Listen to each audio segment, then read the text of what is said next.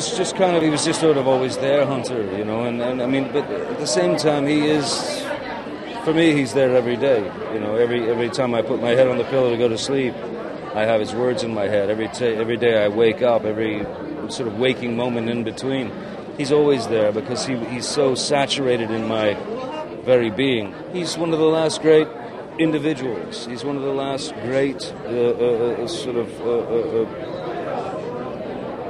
what would you call them, journalists who is of the old school, and no, I salute that man greatly, and I hope he's all right, you know. I'm from Connecticut. My boyfriend's making a speech. It takes exactly 21 minutes. Well, then I guess it's pointless me inviting you for a drink. What you got?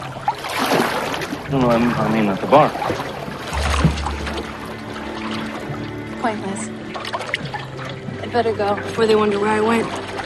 And then he would have given us a good review, I believe. I think he would have loved it, and I think he would have been very proud of what Bruce Robinson did with his work.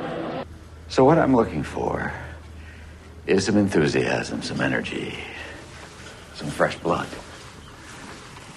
And the question that I'm asking myself is how much alcohol is usual in yours? My fresh blood? How much do you drink?